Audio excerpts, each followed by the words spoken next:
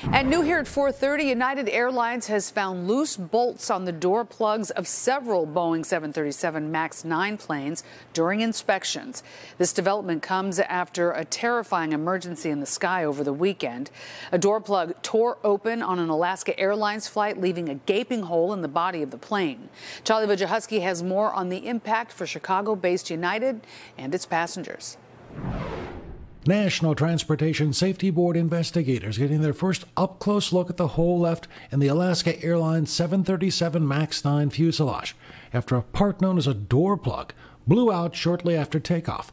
The plug, which is seen in this Boeing maintenance illustration, was found late Sunday by a Portland school teacher named Bob.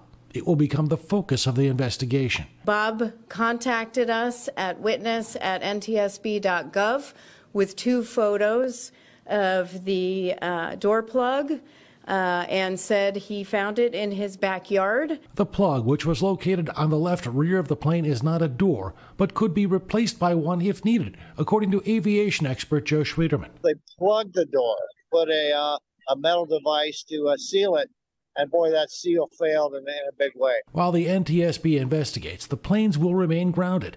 United has one of the largest 737 MAX 9 fleets. United has 79 737 MAX 9s in its fleet. While they have been grounded, the inspection process is already underway.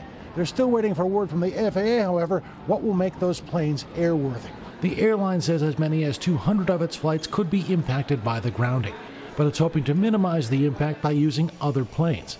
At O'Hare this afternoon, there are only a handful of cancellations.